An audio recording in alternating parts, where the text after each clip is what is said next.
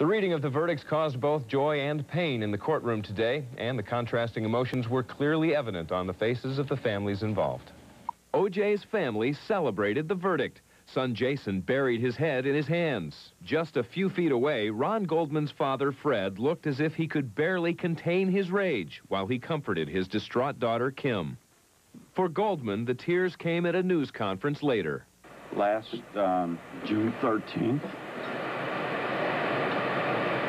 94,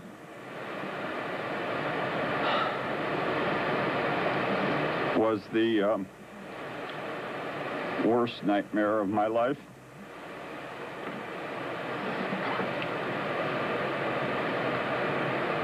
This is the second. Thanking the prosecution team, Goldman denounced the jury's decision. This prosecution team didn't lose today. I deeply believe that this country lost today. Justice was not served. In a courtroom news conference, the Simpson family and the Dream Team expressed joy that the former football star is back home. But son Jason read a statement from his father, vowing the victims will not be forgotten. I will pursue, as my primary goal in life, the killer or killers who slaughtered Nicole and Mr. Goldman. O.J.'s daughter was asked what the past 24 hours were like.